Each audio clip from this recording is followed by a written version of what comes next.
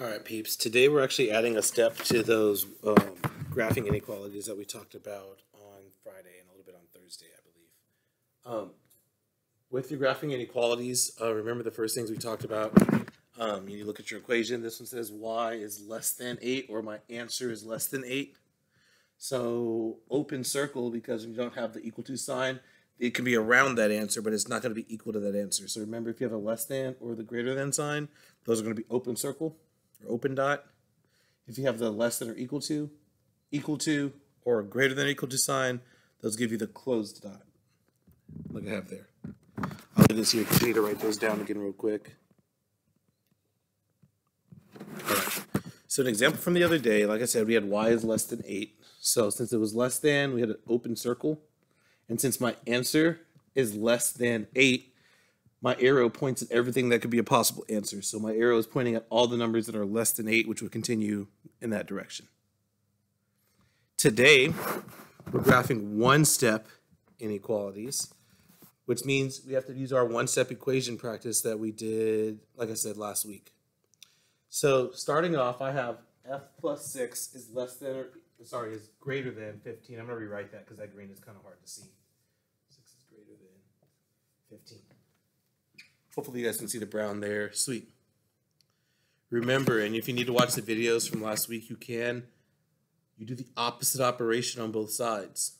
So the opposite operation would be the opposite of plus 6, which is subtract 6.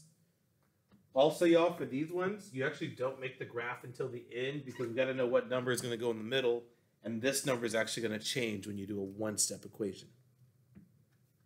The opposite of plus 6 is minus 6 on both sides.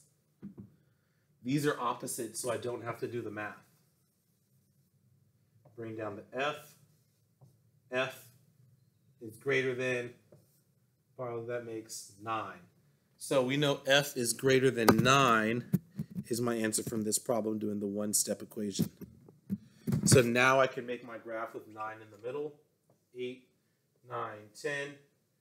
Greater than means I have an open circle.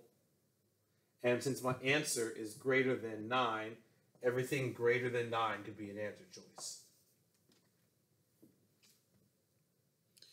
I will do one more example of this just in case you didn't pick it up the first time, y'all. But like I said, it really is just putting those two skills together that we talked about in class last week. So I'm going to draw one more up here. This time I'll use w divided by 3 is less than or equal to 15. So before we can do the graph, I know I need to finish the math. I'm just going to draw the graph up. The opposite of divide by 3 is times 3 on both sides. These are opposites, so they cancel. I get just w right here is less than or equal to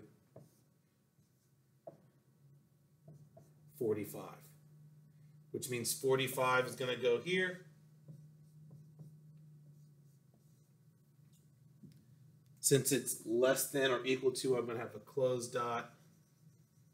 And since my answer is less, my arrow is going to the left at everything that is less than 45.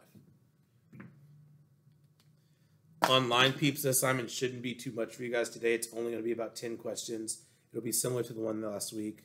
Yeah, if you have any questions, y'all, please send me an email. Thanks, guys.